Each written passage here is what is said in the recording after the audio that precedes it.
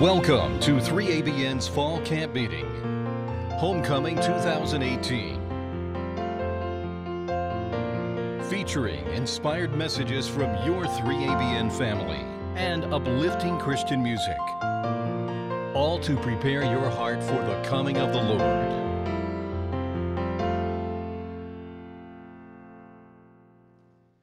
Hello and welcome back to 3ABN's Fall Camp Meeting 2018. I'm so excited to be here with the chairman of our board, Bruce Fjarli. I'm Jason Bradley, and we have a wonderful panel where they will be answering questions, Bible questions that have been submitted by some of you and some of the viewers at home.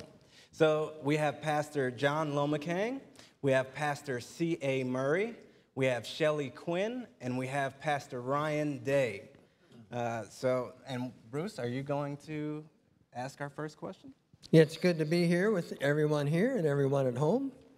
Our first question is for the panel. And panel, we got to go quick because we have a lot of questions. Where is it in the Bible written to strengthen your unbelief? Where is it written in the Bible to strengthen your unbelief? It's in one of the Gospels, I know that.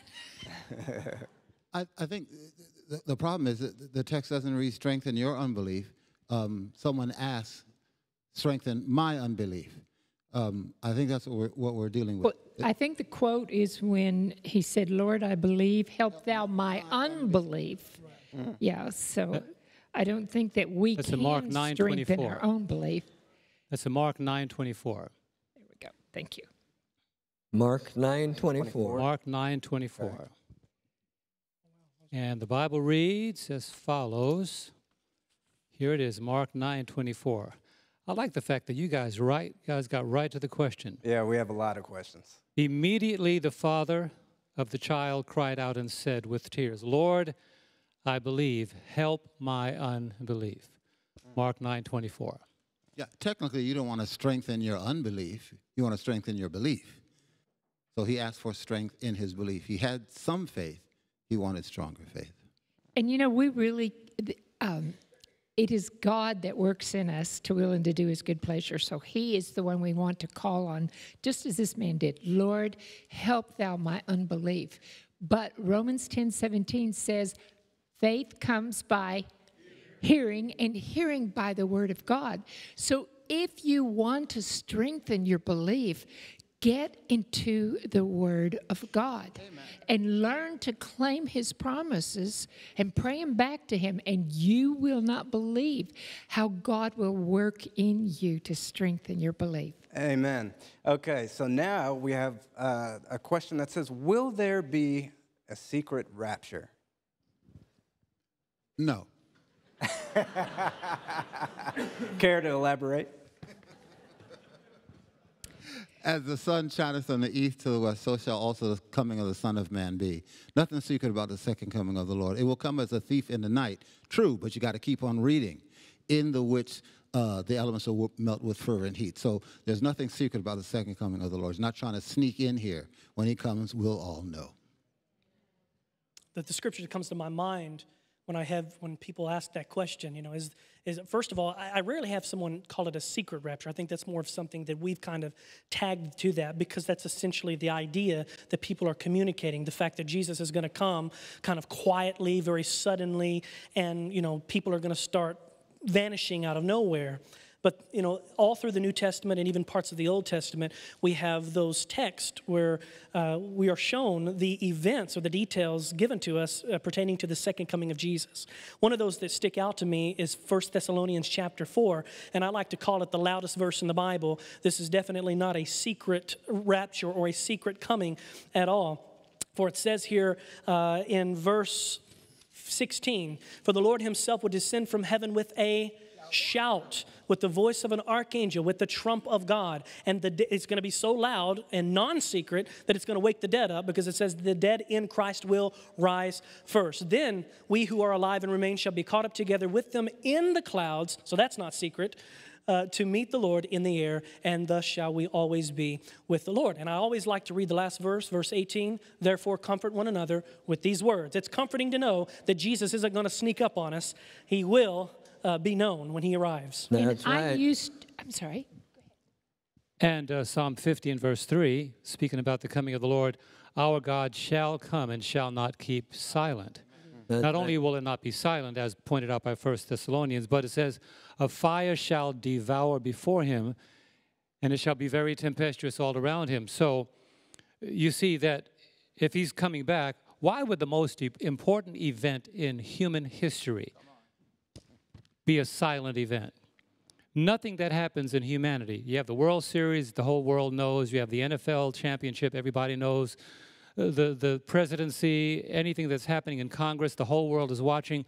Why would the king of the universe tiptoe back when that's the most important event in human history? That's right. And he's never come quietly. If you read Luke's gospel of the first coming, you've got angels, you've got a star. He's never snuck in, and he's certainly not going to sneak in the last time. I'm looking forward to that day. Our next question is on forgiveness. Does Jesus forgive someone who does not want forgiveness? And part two, this is a twofer. Part two is, should we forgive someone who does not want forgiveness?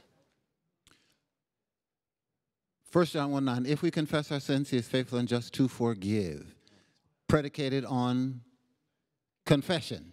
Right. Now, that's Jesus. We're not quite there yet. So we need to forgive for our own salvation and our own sake. Ellen White says that one of the reasons we don't forgive is because we carry around, she uses the term, a big old bucket of pride. That's why we don't want to forgive, because they did it to me. And if we can get rid of our pride and be humble as servants, we would find it a little bit easier, a lot easier to forgive. Not forgiving someone is you taking the poison and hoping they die. Okay. And forgiveness really, the first thing about forgiveness is it frees the person who extends the forgiveness. Amen. You know, Jesus said, Father, forgive them, for they know not what they do. And we know, we could look back now on his closing life's record and not say that he ended his life with malice or with anger or with hatred. He extended forgiveness to those who didn't even know what they did. And a lot of times, the reason why we extend forgiveness is because people don't understand the impact of what they've done on us. But the person, as you said, Bruce, thank you for sharing that line, the first person that becomes free is the one that extends the forgiveness. Because to reiterate, you can take poison all your life, and in many cases, matter of fact, in all cases, you'll die before the other person does. And the other thing about that, you'll carry with yourself a burden when other people have mentally and emotionally moved on, and you're carrying burdens. We find people many, many years later. That's why when the Lord was met by the paralyzed man and his friends brought him to the Lord as they broke open the roof, one of the first things Jesus said, your sins be forgiven you. Because that man's condition was based on something that brought about this need for being forgiven. And the thing that gave him the freedom was the Lord forgave him first, which facilitated the healing that was the next aspect in his experience. So forgiveness leads to not only spiritual wholeness, but physical healing. Amen. Now, here's a question that you hear asked a lot. Is it a sin to be tempted? No, the Bible says that Jesus was tempted in all ways as we are. The sin, you know, it's interesting because when you think of lust, people will call lust a temptation. No, lust is a sin.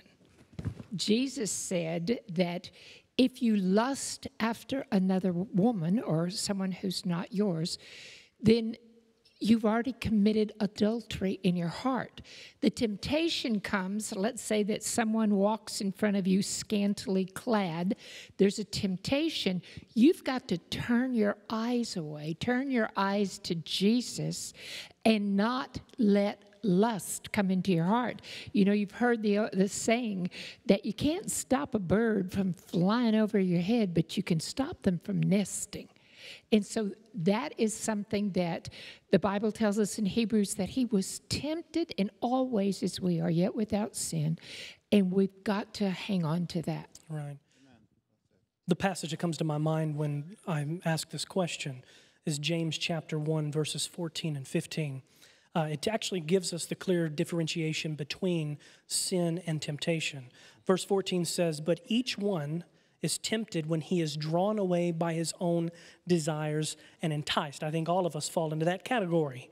But notice verse 15. It says, "Then when desire has conceived, it gives birth to sin. And sin, when it is full grown, brings forth death." So it's not a sin to be tempted. We're all tempted. As she said, Christ was tempted. But when we give in to that, when we succumb to those desires and that temptation, then sin is born. Ryan, include verse 13, because that gives such a beautiful picture. I think that answers the question directly. Oh, yeah, no, I like this. Yeah, "Let no one say when he is tempted, I am tempted by God, for God cannot be tempted by evil, nor does he himself tempt anyone." Amen. Amen. So don't converse with your temptations. Next question. How do you explain reincarnation? How do you explain reincarnation? I think Spiritualism. Okay, go ahead. I was just going to say it's a form of spiritualism. Reincarnation is not biblical. So the quick answer that I would give to someone is that it's not biblical. You can't find one text in all the Bible that spells out that kind of ideology or concept.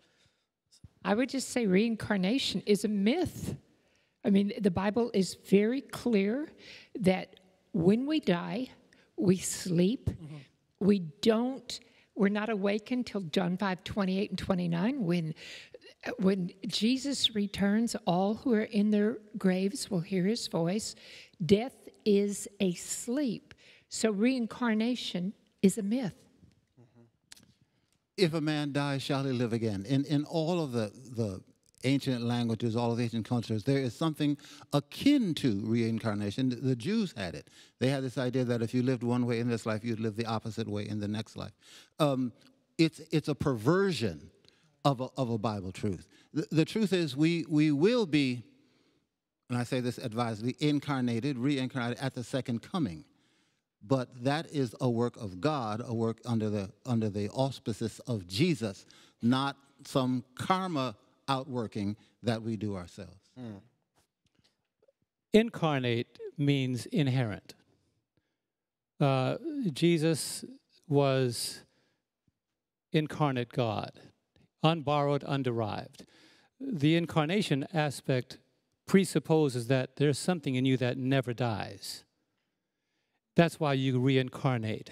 But there's nothing in humanity that continues to exist after death. And so the Lord made it very clear. I'll just give you a couple of examples here. In Genesis 3:19, the Lord said to Adam, "In the sweat of your face you shall eat bread till you return to the ground, for out of it you were taken, for dust you are, and to dust you shall return." Returning to life, another form of life, is not what the Bible supports. Returning to your condition before you were created is what the Bible says. It's not reincarnation, that's returning. Returning to dust, and you stay there, and you're not reincarnated by your own inheritance. I know what Pastor C.A. meant. He made a very clear point. The life that you experience again comes from the life giver, and the trumpet of God brings that back to life. So when Paul says you died and your life is hidden with Christ in God, he's saying every record of every human life, everybody that ever was born, the record of their existence is kept by God. And I used to think that the one thing I learned, and Ellen made this very clear, we would say, okay, nothing survives death. That's true. There's no soul that continues to go on. You don't live in a different location. And there is no existing afterlife. But the one thing that survives your death is your life record. That is what determines which resurrection you're going to be in. And that life record is what Christ keeps. Every man shall receive a reward according as his work shall be. Behold, I come quickly, my reward is with me. Your life record continues to go on, and that determines which resurrection you're going to be in. Amen. Okay, Shelley, and then we have to move on to the next Yes, I question. just want to add this. Reincarnation presupposes immortality. The Bible tells us in 1 Timothy 6:16, God alone has immortality, who lives in an unapproachable light that no man has seen or can see. And then in 1 Corinthians 15, it tells us when we put on immortality, if you come up in the first resurrection, 1 Corinthians 15:51 says, we shall not all sleep as in death, but we shall all be changed in a moment, in the twinkling of an eye, at the last trumpet when Christ returns. For the trumpet will sound, and the dead will raise incorruptible, and we shall be changed. For this corruption must put on incorruption, and this mortal must put on immortality. But that happens at the first resurrection. Amen. Okay. Now, how many of you have heard this question asked before? Why do bad things happen to good people? Why do bad things happen to bad people? You know, the sun shines on the just and the unjust. The rain falls on the just and the unjust. No one is excluded from the results of sin. And that's the answer to that.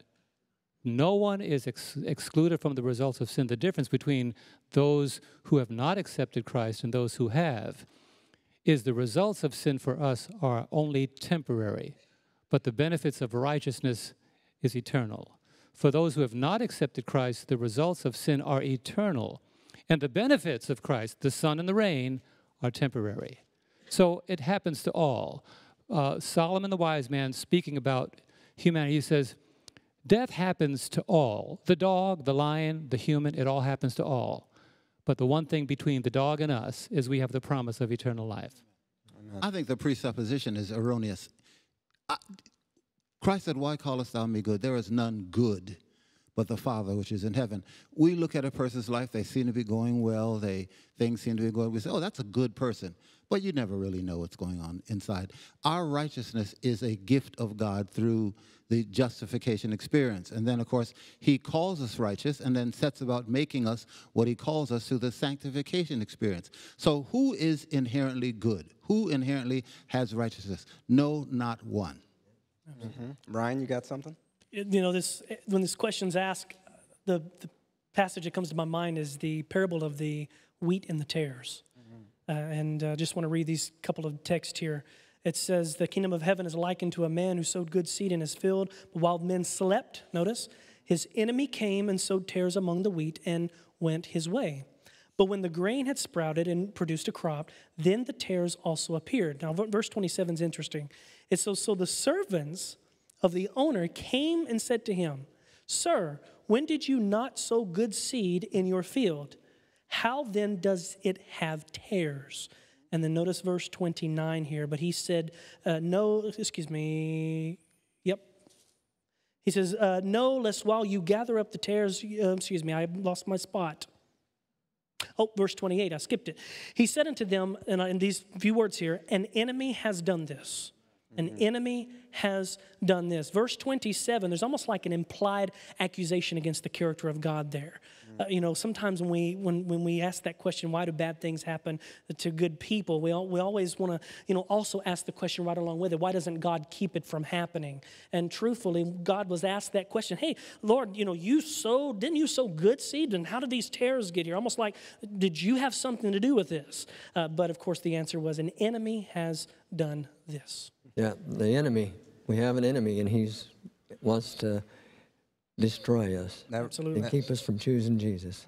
That almost reminds me of back with Adam and Eve. You know, Adam was saying, well, it was the woman that you gave me, you know, trying to blame God. What other questions do you have, Bruce? What does the Bible say about cremation? I was just whispering to the pastor C.A. because the point he made, I really grabbed onto it, but I don't know if you caught it, because he made a point that was really powerful. He said, it presupposes that we're good, but there's nobody good. So bad things can't happen to good people. There you go. I know they didn't get it. Ain't nobody good. Bad things can't happen to good people because ain't nobody good. Yeah. That's right. So back to our next question. There are a couple of examples or texts, and I cannot think of them. I don't know if you all can, of cremation in the Bible. We've done a lot of study on this because my husband and I have determined we will be cremated. And so we wanted to make certain that that was scriptural. But I'm sorry that I can't think of the text. Can you? You know, I can't think of a specific text in the Bible that addresses the concept of cremation. The fact that I mean, if there's one, I would love for someone to show me. But as far as my knowledge, there's not one that I'm aware of.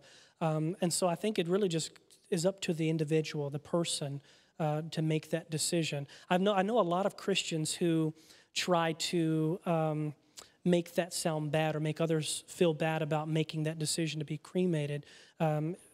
Because that's our tradition here in Western culture, for the most part, to bury the dead in the ground. Again, as Pastor read earlier, unto dust you shall return. But you know, I had a gentleman one time, he kind of stopped me in one of my seminars and he was rebuking me. How could you tell someone that they can make that decision on their own? They should be buried as we should be buried, unto dust they return. And I brought up the point that, you know, there's a lot of people in the Dark Ages that didn't have that choice. They were burned at a stake.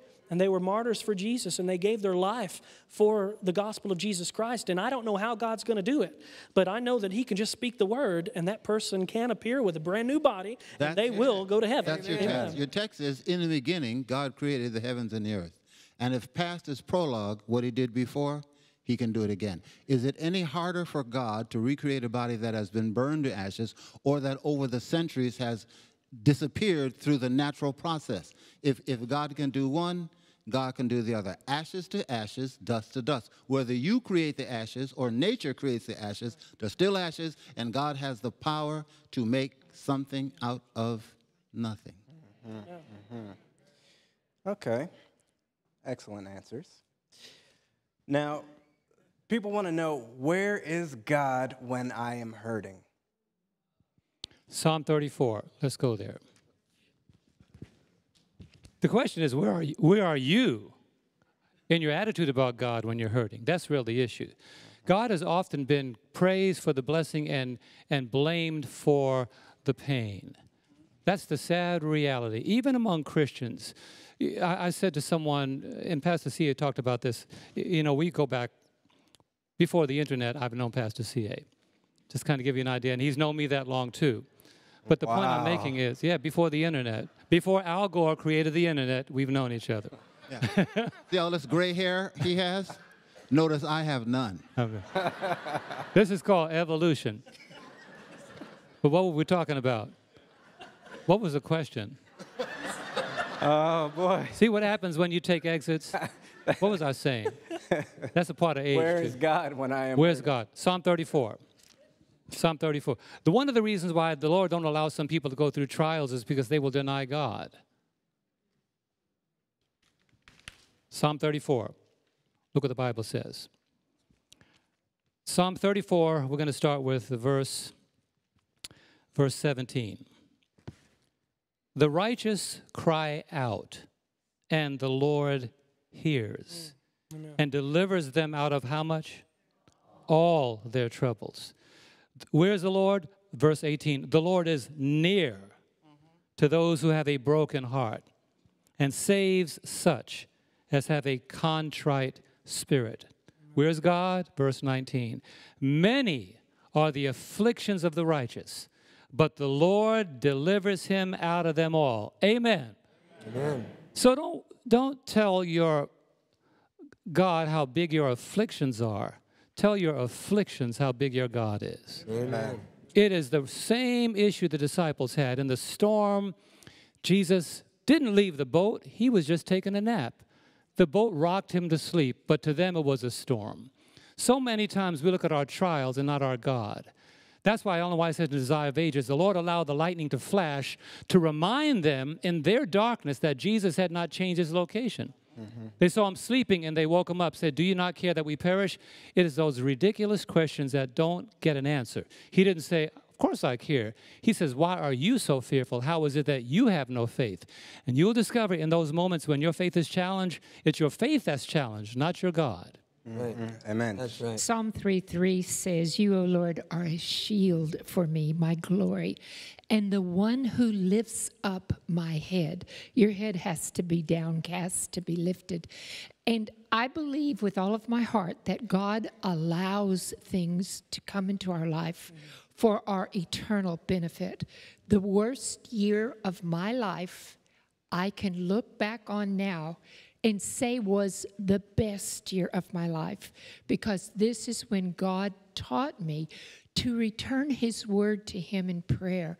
And his word does not return void. He taught me the power of his word.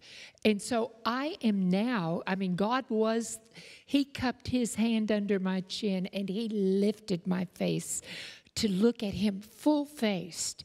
And I now can look back on that horrible year of trial.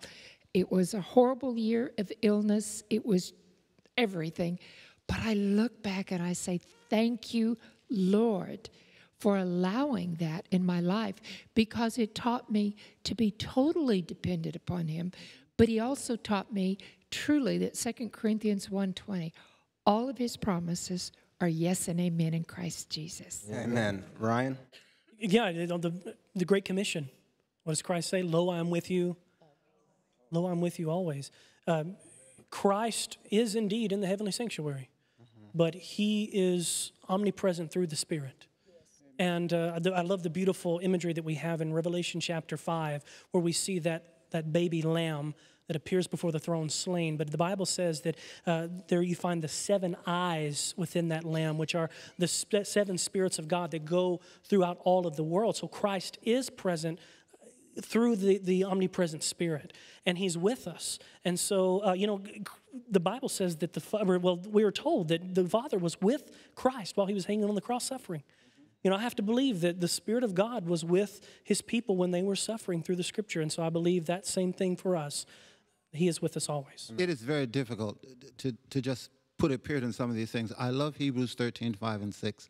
One, there's a reassurance that God will be our helper, that he'll never leave us nor forsake us. And then it says we can boldly say God is our helper. So even in those tough times when it seems like you're alone, you can boldly state, God is my helper. I'm not doing this alone. He is by my side.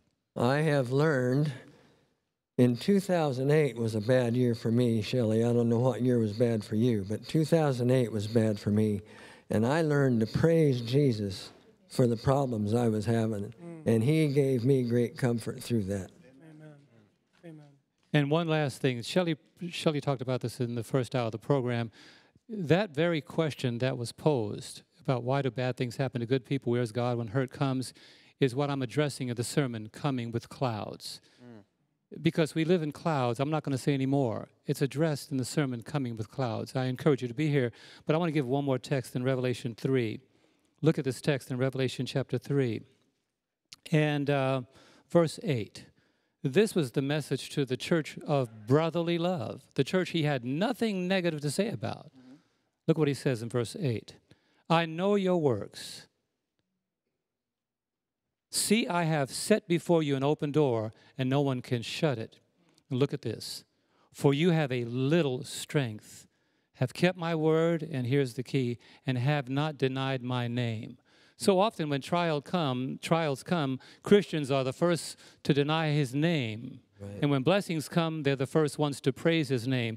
We got to decide we cannot be the fountain of bitter water in times of difficulty and sweet water in the times of prosperity. Right. Because the world is looking to us. Our inconsistency will result in somebody's loss. That's why Lot's wife was lost, his inconsistency. So we have to know that when difficulty comes, God wants us to reveal to the world in our difficulty that we serve a God greater than the God of this world. Okay, next question. Where in heaven did Jesus live? Does Jesus live? Where in heaven does Jesus live? I'm not sure where he lives, but I know where he works. Okay. And if we study Daniel, we understand that his occupation now is in the sanctuary. He's pleading cases, looking at cases. We believe in a pre-Advent judgment from Revelation 22. I'm coming and my reward is with me. That means it's already been decided who's going to get that reward. So he is taking care of business in his Father's house even as we speak. Amen. Okay, well, this question, will we be keeping the Sabbath in heaven and the new earth? Absolutely. Somebody must have planted that one. Isaiah 66, verse 22 and 23. Don't you just love the way they know the verses right off the top of their head? John gives me a blank stare, Isaiah. and then he goes to the text. It's wonderful. Why are you in Psalm 12? Isaiah 66, verse 22 and 23. We're getting old, man. That's See, Isaiah. us you in young Isaiah folks, 12? right there, what you It's the were gray hair. doing? It's okay. All right, Isaiah 66, verse 23. Speaking of the new earth, excuse me, my voice is crackling. It shall come to pass from one new moon to another, and from one Sabbath to another, all flesh shall come to worship before me, says the Lord. That's right. So that is, when you think, I think it's Revelation 22 that says, all will see his face in the New Jerusalem. I don't know about you, but I can't wait for face-to-face communication with the Lord. So when the New Jerusalem comes down to earth, we're going to have not only our home in the city, but Isaiah says we're going to go out and we're going to build places. We'll have a country home. We'll have a city home. We'll be coming into the New Jerusalem every Sabbath, anytime you want, with absolute access to God. But every Sabbath, we're going to have the most incredible worship service in the New Jerusalem. That's right. She just, that verse that we just read in Isaiah 66 clearly tells us that we will be keeping Sabbath in heaven. I have run across a lot of Christians who say, you know what, I have no problem keeping Sabbath in heaven, I just don't have to keep it right now on earth. We run into this quite often. But, the passage that comes to my mind that I love to bring up, and it's so simple, and that's the Lord's Prayer. When they ask him, Lord, teach us how to pray, what did he say? Yeah, they've even made a song to it. Our Father, which art in heaven, hallowed be thy name. And I love this next part. Thy kingdom come, thy will be done. Where? On earth as it is in heaven. So we should be keeping it now as we will and as they are keeping it in heaven. I'll be glad when I get to heaven because I'll be able to sing. I like that. Here's a confirmation scripture that is going to be kept in heaven. 1 Chronicles 17:27. For you have blessed it, O Lord, and it shall be blessed forever. There's nothing wrong with the Sabbath. It was blessed in perfection. It will not be eliminated in perfection. It was blessed in a perfect environment. It will not be deleted in the next perfect environment. Okay, next question. Is it important to attend church services? Is it important to attend church services? Hebrews 7:25. No, not 7.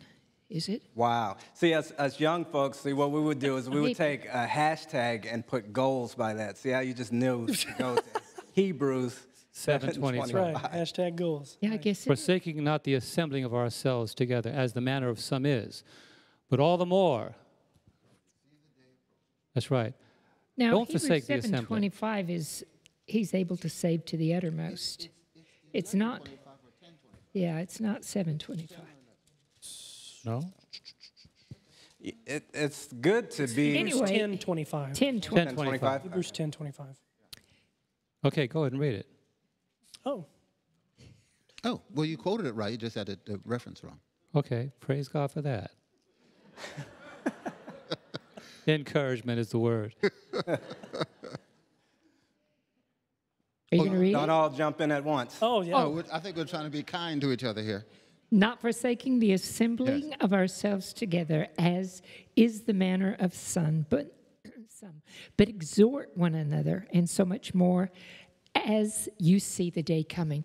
You know, the reason that, well, first of all, why do we go to church? Why do we go to church? If we don't, I ask audiences sometimes, and people will say, oh, to hear the word, to fellowship. All that and more. If we're not going to church to worship the Lord, we're not going to church for the right reason. We should be going to worship. But there is something about corporate worship and the fellowship that when we get together, you know, Peter said that the devil is like a roaring lion, seeking whom he may devour. When we were in South Africa, we saw a lion single out its prey. And what they do is if there's one that's not quite with the herd, then the lions start circling it. And they get them isolated. And that's when they take them down. The reason we should be going to church is because it buoys our faith. Amen. It builds us up. We go and worship with others, and you could maybe be having a down day. Somebody else can pray with you. But when you let Satan isolate you and keep you away from church, watch out. Because your enemy is like a roaring lion seeking whom he may devour. You've got two things, diakonia, which is a teaching, and koinonia, which is a fellowship. You need them both. If you're in a church that's all teaching and no fellowship, it's kind of dry. If you're a church that's all fellowship and no teaching, it's kind of dry. Yeah. That's right. So you need them both. You need spirit and truth. Absolutely. I just want to add to that. Go back to our previous point we made earlier. On earth as it is in heaven. We just read a text that says we're from one Sabbath to another. All flesh will come and worship before me, saith the Lord. So if we're going to be coming before God and worshiping him in heaven, then we should now. Why wouldn't we? In Revelation 4:8, we should take an example from the angels. You know, this is not a good question for me because I have a soapbox. People don't see it, but I have it. I just don't know why people don't like to come to church. And I used to think it was me, but it's not. Because Elder Brooks said, sun melts butter and hardens clay. It's the condition of the human heart. I have taken off of my shoulder the burden that is maybe what I said. You know, somebody once said to me, I remember, matter of fact, it was Mike Tucker. We were down in Texas at the pastors' meetings in 2015, and he said to me, John, are you staying out of trouble? I said, no, why should I? And he said, I said, well, the disciples are always in trouble. Jesus is always in trouble. And he said that if you live a righteous life, you will suffer persecution, so why should I? He said, I like that. I'm going to preach that from now on. And here's the point. When you don't have a love that has to do more than with just a few hours in the day, the Sabbath is a day of fellowship. It's not a day of visitation. It's a day of fellowship. And sometimes we have the idea, it's amazing to me that Catholicism is pushing for the whole day of Sunday to be holy, and we find Adventists that are pushing for less of the day to be observed as holy. What better place should it be found among those except who say they keep the Sabbath? We should show the world how it should be kept. And the angels in Revelation 4:8, there's a text here. The four living creatures, each having 6 wings, were full of eyes around and within. And listen to this. And they do not rest day nor night. The word there, rest, is the word for Sabbath. They do not rest day nor night. But what are they doing? They're worshiping God all the time. If you don't worship God during the week, then Sabbath is not going to be a substitute for what you don't do other days. Mm-hmm. Now, you're married, correct, Ryan? That's right. Shelley, you're married. Pastor Murray, you're married. Pastor Lomacang, you're married. And Bruce, you're married too, correct? That's correct. Okay. Are you? No, I feel singled out. Now, now, will there be marriage in heaven? Yes. Amen. Yes. Now, can I add, You know, God is not going to say to Angie, drop John when you get to heaven. Praise God, because my wife and I have a saying, come on, together forever, eternity in view. Marriage was instituted before sin entered the world, just like the Sabbath. And since the Sabbath is eternal, so is marriage. We get mixed up. We're going to go to heaven for 1,000 years. There won't be weddings there. You know why? We're going to heaven to address the final stage in the eradication of sin. But God is not going to say, sorry, CA, Irma don't want you anymore. No, there won't be weddings performed in heaven. That's what's being said. And I won't be giving, if you have a daughter, you won't be saying to somebody, you want to marry my daughter? Not during the 1,000 years in heaven. Marriage will not be annulled in heaven any more than the Sabbath. Well, I better get married before I go then. He got it. He heard you, Pastor. You had something, Ryan? Yeah, you know, I like I like Pastor Doug's response to this. He says, I can't picture Jesus handing out divorce slips, you know, as we're walking through the pearly gates, you know, to all of the couples, you know, and I can't see that either. You know, I go back to the idea that, you know, we are told in inspiration and even in the Bible that just as God began the scripture, as we see there, where God creates a beautiful, perfect atmosphere before sin ever entered the picture, what did God establish in the Garden of Eden? Two things. Marriage and the Sabbath. Okay, so, you know, I don't see any evidence where we see that God is going to reverse that or get rid of it. I think that it's going to continue on, and I'm going to look forward to living with my sweetheart in my mansion. You just won some points. Well, technically we'll have two mansions, so we'll just go back and forth, right? She'll have a mansion, I'll have a mansion.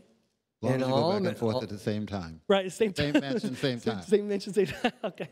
All marriages in heaven will be happy marriages. Amen. Amen. That's right, brother. That's right. Sometimes some of us are burdened with an unhappy marriage, not myself. Right. But when you get to heaven, your marriage will be happy. That's right. You'll have a wonderful marriage. Okay. Who is Michael?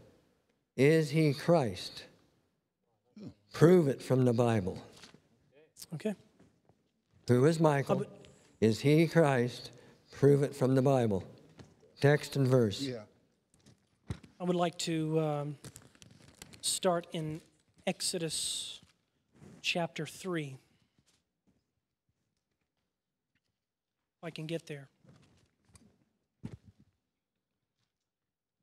In Exodus chapter 3, we see a conversation happening between Moses and this, what appears to be, it says an angel of the Lord, but we're told later that it is none other than God himself speaking from this bush.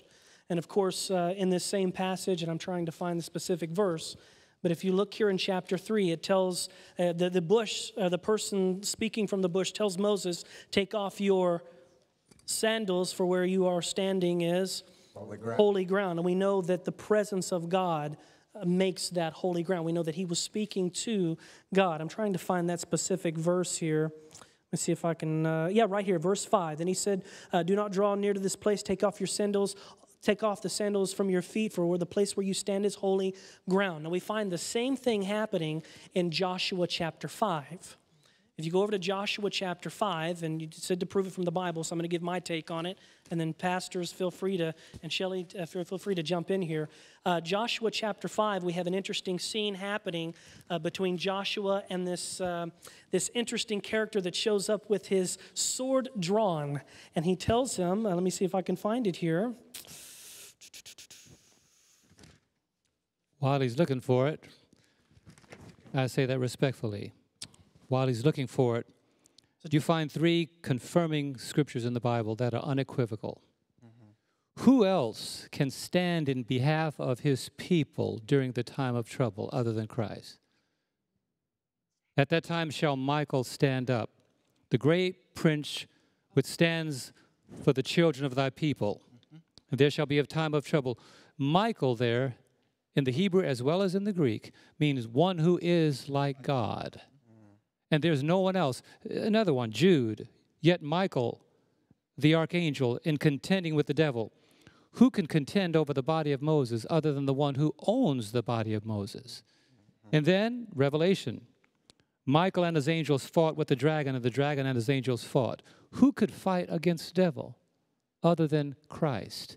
And then, voice of the archangel. Who is that? The Lord himself shall descend from heaven with a shout, with the voice of the archangel. That's right. The one who is above the angels.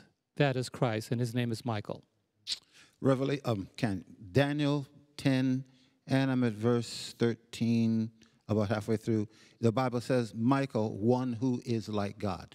And that means one who exercises the same authority as God. The one thing we know about Michael, in Revelation 19, when John fell to worship that being, the angel said, see that thou do it not.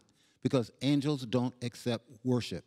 The only one that is worthy to be worshiped, the only one who accepts worship, is Michael. So that says that he is a being to be worshiped. That means he is God. Beautiful, man. That's right. You found that? Well, I was just going to make the connection right here in Joshua chapter 5, where in the latter verses, verse 13 through 15, we see that Joshua is having this encounter with this individual who identifies himself as the commander of the army of the Lord. So we know that Michael, the archangel in the original Greek is simply the word archangelos, which simply means chief of the angels. So he's not a normal angel. The original word for angel is angelos, which is just simply messenger.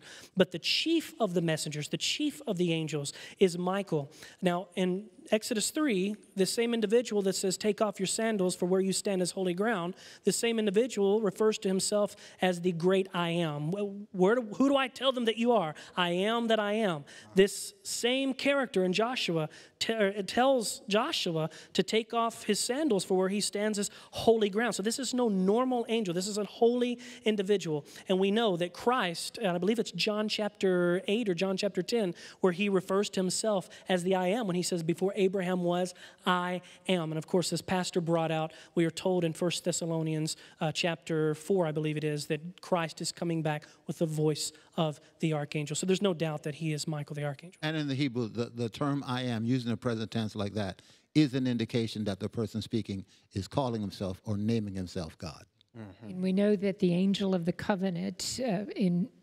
Exodus was Christ Jesus himself. See, I think we get confused because we think of angel as being a created being, and the ministering spirits are created beings. Right. But angel means messenger. I mean, the angels are messengers of God. Right. And we're not the only, by the way, we're not the only denomination or church that believes that Michael is Jesus Christ. There's many, many Bible scholars who agree on that. Well, I think you guys gave ample biblical proof. Amen. In answer to that question. So this one is a two-part question. Is it true we are saved by grace, but works is mixed in there somewhere? So if we are saved by grace, are we judged by our works? Ephesians 2:8 through 10 says that we are saved by grace through faith, not by works that we should boast. But and then 10 backs it right up, yes, that we are created for the good works that God prepared in advance for us to do. In Romans 6:16, the Bible says that, or Paul says that we are slaves to whom we obey. We're either slaves to righteousness or we're slaves of sin. In 1 John 2, 3, and 4, it says that if anyone says he knows him, he knows Jesus Christ, yet does not keep the commandments, he is a liar and the truth is not in him. Hebrews 5:9 says that Jesus Christ is the author of eternal salvation to all who obey him. So when you think about, people get so upset when we talk about obedience, but obedience is by grace, because Philippians 2:12 and 13 says he works in us. It is God who works in us to will and to do his good pleasure. So we are saved. Salvation belongs to God alone. Mm-hmm. But the Bible says that our rewards will follow them. Yes, we are going to have our rewards because of our obedience. We don't obey to be saved. We obey because we are saved. And one more point. The 10 Commandments in Exodus chapter 20 are written in the future tense. This means they were promises.